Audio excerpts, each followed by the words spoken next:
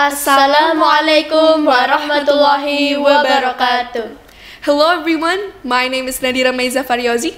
And my name is Mikal Anargia. And we are the winners of English competitions throughout 2023. So today we're going to talk about our experiences throughout these competitions. First thing first, Mika, I heard that you won Education Festival 2023 in Bogor, right? Yes, I did. How did you feel about winning? So, first of all, I felt very grateful and I felt appreciative and thankful for my parents for supporting me and also for my mentor, Mr. Bagus. And at first, I also felt very joyous because throughout 2023, I didn't manage to win any trophies or any competitions, and that made me, a little bit sad. But after winning the speech competition last week, I managed to become more confident and I learned a lot from it. And I also felt, just very, very confident again for the better future. Yeah. And also, how about you? Do you have the same experience? Well, this competition is actually the peak for me, this Galaxy competition, because it is international and I have joined many competitions throughout 2023, or actually when I am in middle school right now. And this competition made me like, oh my god, okay, this is like real. Yeah. And I need to work hard for this, and I need to know what these grammars are, I need to know what these terms are, which made my pressure go very high. And yeah, I also had the same experience. Yes. And after winning this, it was all done and I was very happy and I was very grateful for knowing that I have the ability to win this. Right? Yeah. So Mika, what was your preparation for this? So, well, my preparations for the actual competition, I actually enjoyed the process more. How I practice and rehearse my text. But my experience in education is that at first I felt very nervous, and I realized that my preparations really helped me throughout my competition because I prepared since last August, and pretty much my work routine was, seeing other people's videos of speech, and also it's more of my, perspective, like how I state my experiences so that, I can get the judges to know that, oh, so this is what he actually experienced. And also, I feel like the hard work and the effort that I put into my practice and rehearsal also helped me, prepare for the competition. And that's pretty much how I feel like I managed to have a good confidence boost later on in the competition, because I felt really, really nervous. Like, there were a lot of competitors and they were really good with their speech, but what I presented in front of the judges in the stage, it was not as nerve-wracking anymore, because I realized that you really, really need that confidence so that, we don't get stuck. And so, how about you?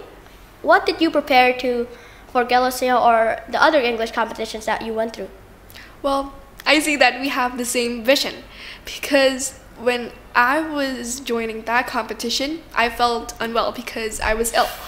Then I had to have this vision that, okay, I don't need to be nervous. I need to face this. If I avoid it, then how come we finish this competition? Yeah, we need to face our fears, right? Yeah, we need to face our fears, which was the start of going through these questions and answering them and doing these essays, as what Mika said, that it's all about our perspective, that it's through the judge's eyes. Yeah. How about the journey, the struggles? What did you feel? So throughout my journeys and struggles, I actually learned a lot of moral values. And one of the first things for me is never giving up. See, back then, when I joined my other competitions, I wasn't as passionate about it.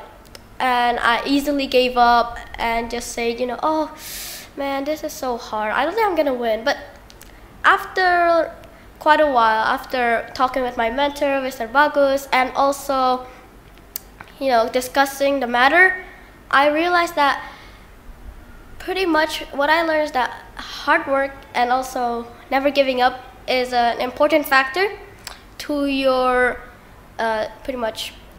competition.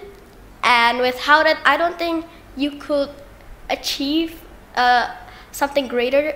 And I feel like without my mentor, Mr. Vago's help, I won't be here today. And that's why I feel like hard work and also never giving up is a good trait. Yes. And also, how about you? What were the things that you managed to learn throughout the competitions?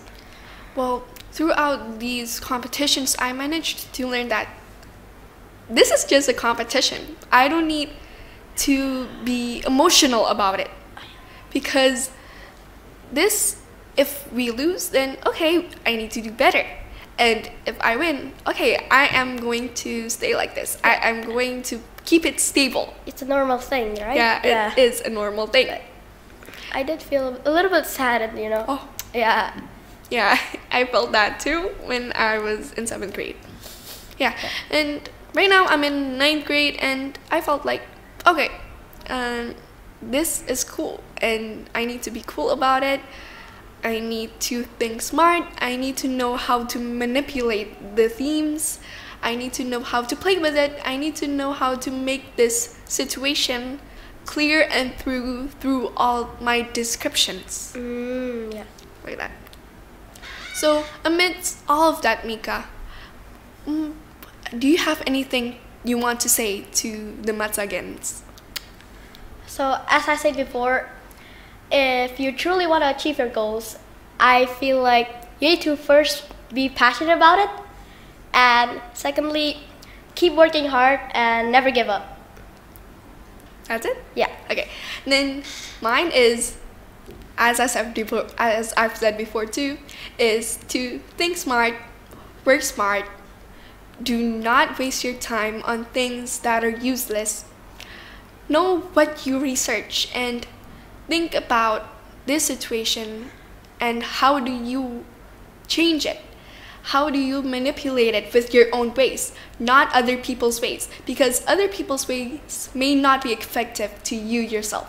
Yeah. And that's a wrap. Thank you for watching this, and thank you for the chance of Matsa Manewa for giving us this podcast.